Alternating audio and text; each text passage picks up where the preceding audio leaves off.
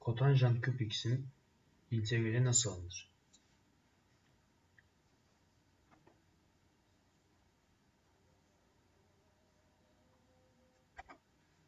Şimdi burada kotanjant küp x'in şöyle cos küp x bölü sin küp x dx şeklinde açalım.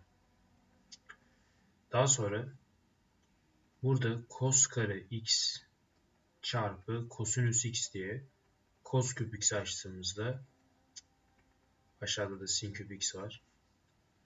Buraya kadar yaptık. Şimdi burada cos kare x yerine, şuradaki cos kare x yerine 1 eksi sin kare x yazarsak,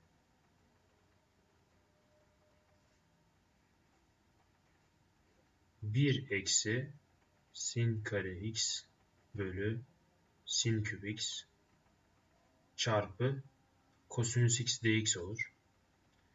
Burada şimdi değişken değiştirme metodunu kullanacağız arkadaşlar.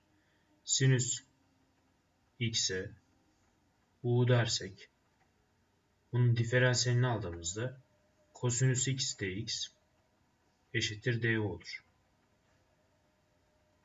Unutmayalım, sinüs x'e u demiştik. O zaman 1 eksi u kare bölü u üzeri 3 çarpı kosinüs x dx du'ya dönüştü.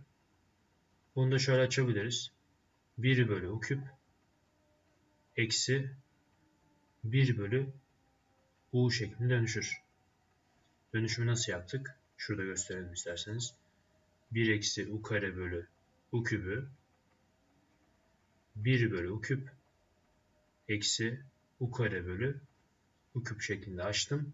Daha sonra tekrar sadeleştirme yaptığımızda bakın 1 bölü u geldi. Bunun integralini aldığımızda u üzeri 3 yukarı çıktığında u üzeri eksi 3 olur. İntegralini aldığımızda ne gelecektir? U üzeri eksi 2 bölü eksi 2 eksi 1 bölü u'nun integrali ise ln mutlak değer u'dur. Artı c. Devamında ne yapmamız lazım? Devamında yapmamız gereken u yerine değişken değiştirdiğimiz şeyi koymak. Sinüs x'i koymamız. Hemen onu düz yazalım. U yerine sinüs x yazarsak eksi 1 bölü 2 sin kare x eksi ln mutlak değer sinüs x artı c sonucunu oluştururuz.